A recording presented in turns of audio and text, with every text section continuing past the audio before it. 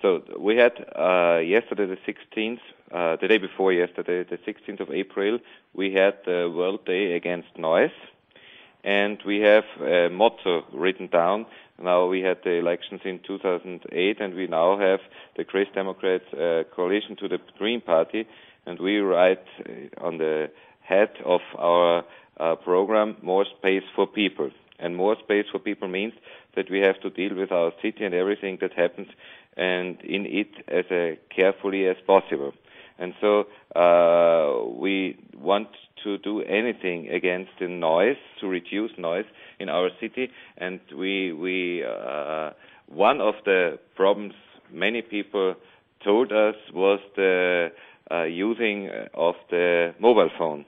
And especially in tram or bus, if many people around you speak very loud with not with the neighbor, but with anyone who is anywhere, and tell them what happened at the doctor, what happened at home, and so on. Many people say it's for them it is very hard, and they get very nervous. And we like that people use our buses and trams in a way that they say, okay, we have 5, 6, 10 minutes as long as I'm in the bus or in the tram.